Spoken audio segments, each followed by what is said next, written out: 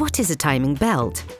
The timing belt is a complex system that is responsible for opening and closing the poppet valves on the cylinder head at the right moment. This system is made up of a tensioner pulley, a water pump, different pulleys, and a timing belt made with reinforced rubber.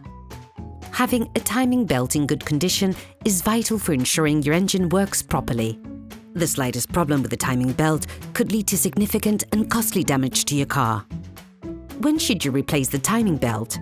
Each manufacturer has different periods of maintenance. Look at your maintenance manual. The right moment to change the timing belt is often indicated. There are various criteria for replacing your timing belt. It might be the mileage or a maximum lifespan. Everything depends on what finishes first. Other reasons to change the timing belt. The mileage or length of use are not the only reasons for changing your timing belt. If you notice any damage, traces of oil, or unusual noises coming from your timing belt, then it's time to change the belt. If you buy a second-hand car and are not sure when it was last changed, we advise changing it preemptively. What should you buy to replace the timing belt? When you're changing your timing belt system, you must buy a timing belt, pulleys, a tensioner pulley, a water pump seal, some nuts and screws. Most of the time, a replacement kit for the timing belt that is specially adapted to your vehicle will be enough. If you're not sure that you have bought everything, don't panic. You can find the parts on the application Dayco catalogue that corresponds to your vehicle, as well as the user manual for the belt kit. Why change the water pump? When you're changing your timing belt system, we suggest changing your water pump too. It pushes the cooling liquid around the engine, and without it, it will quickly overheat. It is mainly carried by the timing belt. So if the pump breaks and blocks, the timing belt may also break. Tools needed for the operation. To change the timing belt, you will have to have the classic tools to hand, socket wrenches and sockets, but also a few specialist tools like the torque wrench and timing pins.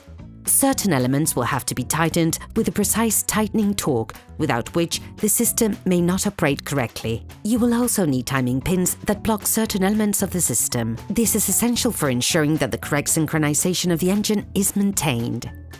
Working in a clean environment. Before starting, you will have to do a little cleaning. Look around the timing belt to see if there are no oil or cooling liquid leaks. Even a little leak could damage the rubber and in the long term break the belt. You should also check the protective covers of the timing belt. If they're broken, they will not protect the area well and might lead to problems. Tips to replace your timing belt. Follow the instructions step by step. Always respect the tightening torque indicated. Don't forget to disconnect the battery. We suggest doing this operation with an engine that has been cold for at least 4 hours with an ambient temperature between 17 and 20 degrees Celsius. Always turn the engine in its normal rotation direction. It will then be a lot easier if you take the plugs out beforehand. You must not warp, twist, or bend the belt backwards, as this might damage its structure and weaken it. Always remember to use the marks on the belt and pulleys. They will help you to correctly put it in place. Generously coat the water pump seal in cooling liquid as well as the contact surfaces.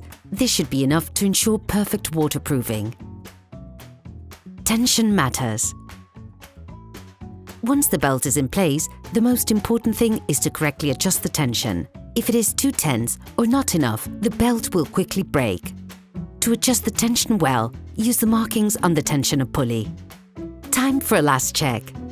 Once in place, with the screws and the lock nuts tightened, using the torque key and the timing belt at the correct level of tension, check one last thing before turning the engine on.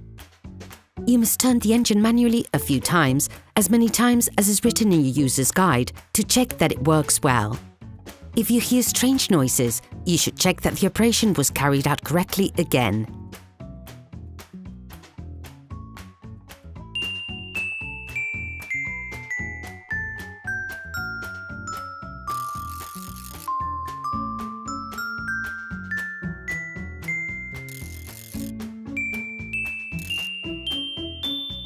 Now, it's your turn.